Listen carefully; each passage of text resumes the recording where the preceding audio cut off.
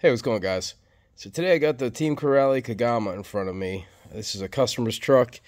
He's got some issues going on, so we're going to see if we can get it all fixed up for him.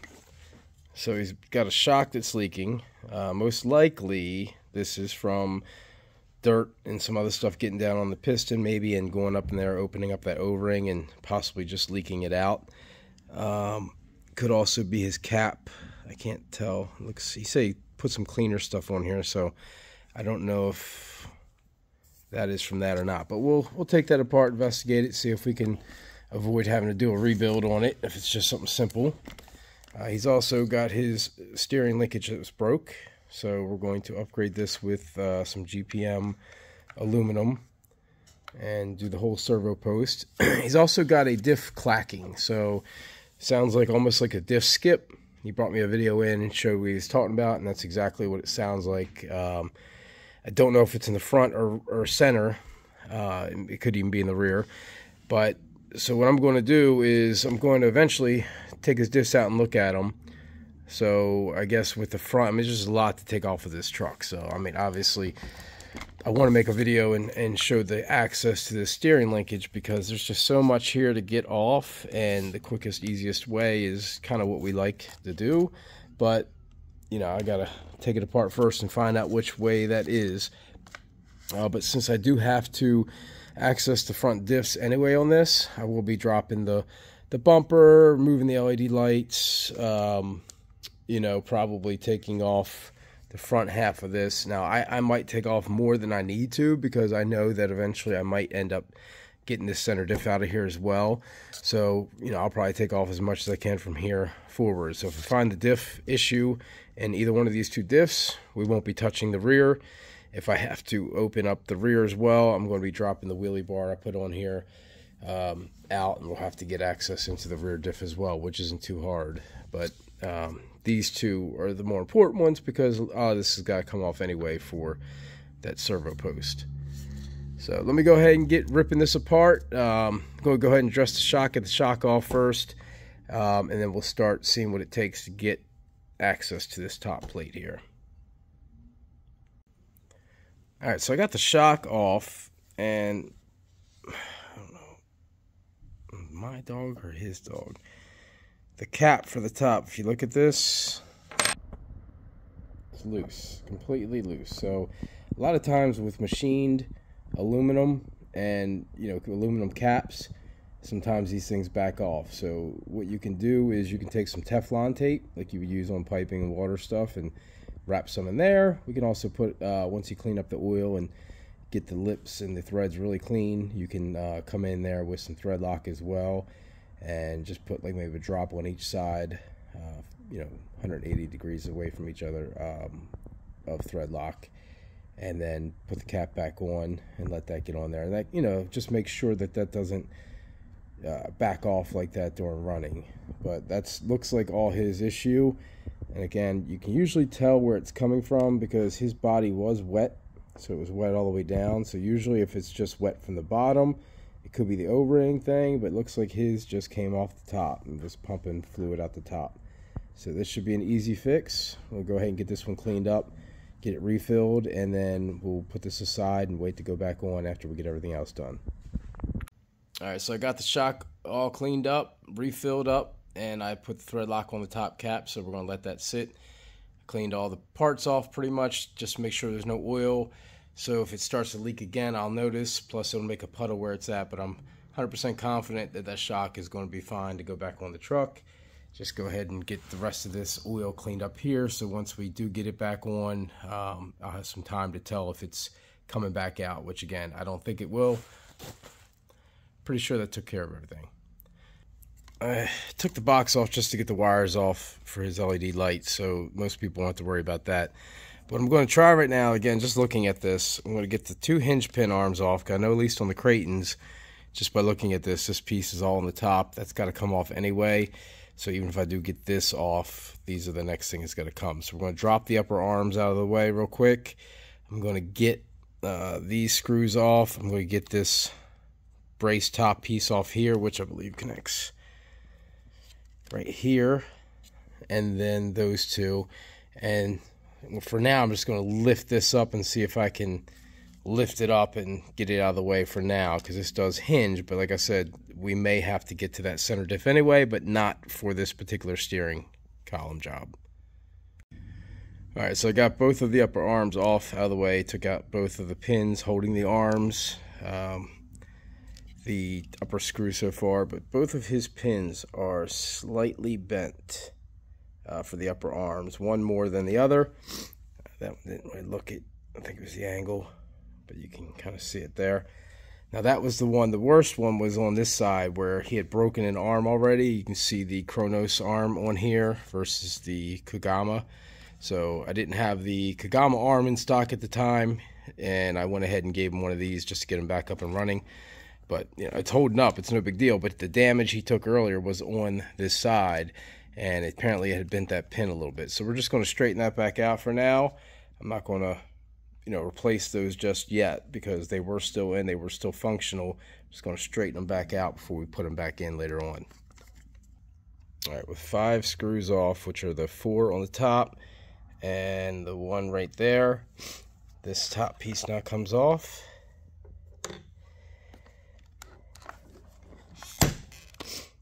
And that does get up out of our way, so I may zip tie it or something up there just for now. But all right, let's see what else it takes to get this stuff off. So on second thought, I'm just taking this screw right here out on the side, and I'm just gonna take that completely out, get it out of the way. It's one screw, it's accessible, no need to go get zip ties. All right, so next up, looking at this, it looks like there's 4 screws, one in this one on the other side, and then assuming just by the alignment that these 2 are going in there too. So I'm going to drop all 4 of these screws right here in the front. All right, now that those are out, you've got there's a screw on both sides right here, one there, and then we've got the other 2 here. And then since this is all connected, I'll probably go underneath and get this screw off here just to take that whole top off. All right, so that brace is being held on by these 2. All right, so now back on the top. Looks like there it is. There's our access. So that wasn't too bad, actually. I mean, it looks like a lot more, but yeah, that's not too bad at all. What I'm going to do now is just get the whole steering rack off. I'm going to disconnect it, and then we're just going to set it off to the side. And then I'm going to go and start looking at his diff and things. So I'll show the diff access as well in the front. And then he's got a brake on his wheelie bar. I'm going to show you guys how I would fix that versus replacing it. So we'll see if that helps anybody out as well. And I do know these are a pain in the ass right here, so I think I'll just go over you with it real quick. So unless they put a nut on these now, I don't think they did. So what you got to do is kind of get some needle nose or something down here and hold the back end of this insert while you get this screw out. So just make sure if you're trying to unscrew that, you know, it's not a nut, it's just like the back end of the connection. There's a better shot of that. Like I said, it's not a nut, so what I'll do, not much to grip there, so it's kind of smooth, so these at least lock on and allow you to get that screw out. Alright, so the steering rack is out now, and again, just going to set this off to the side. I will rebuild this and add that in place once it comes in.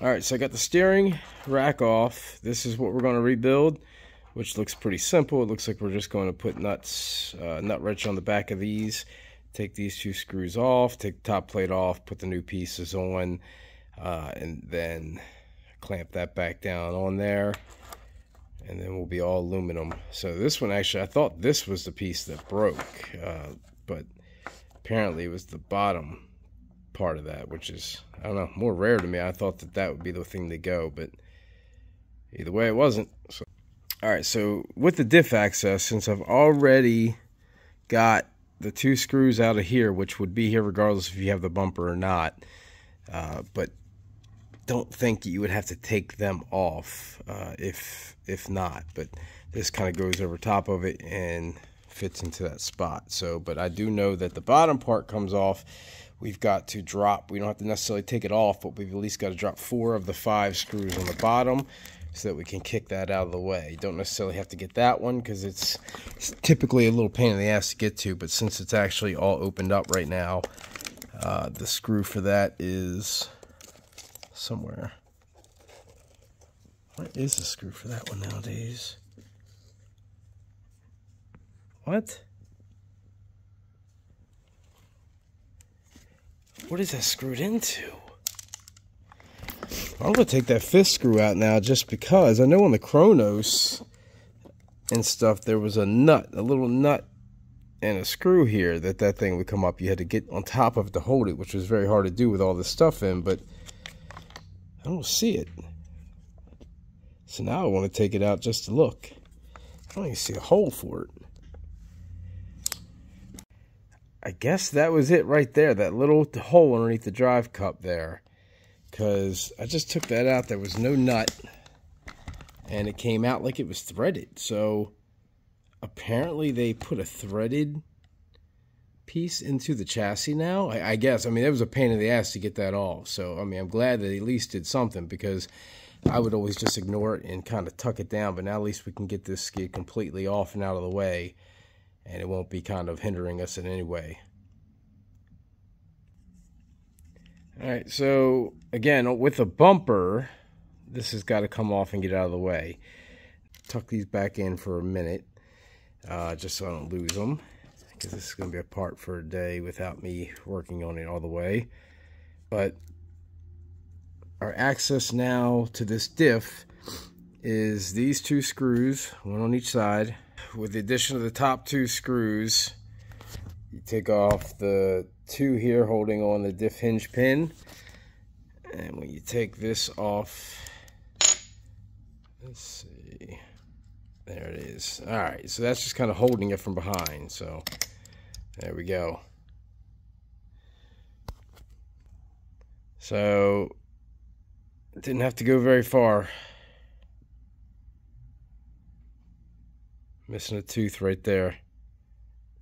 So could have been from a bad cartwheel, could have been being on the throttle during a bad cartwheel, could have been a couple things, but that's a pretty tough diff, man, and you don't see that often. At least I don't. I mean, I got a lot of customers that have these trucks, and I don't see the tore up diff too often. But you know, it happens. I just did it to my Kaiju the other day, doing a backflip in the snow, landed with the throttle open and tore my diff up, but there it is. Alright, well, at least I won't have to go any further. It's just a front diff access for him, so I'm going to go ahead and I'll get this diff repaired while I'm waiting for that GPM part, and once that comes in, we'll get that installed and we'll get it all back together. So this, no big deal here. I'm just going to go rebuild this with a new bevel. Alright, so anytime you've got damage like that done to the bevel, you've got to check the diff pinion as well. So just kind of inspecting to make sure I don't see anything on the teeth here.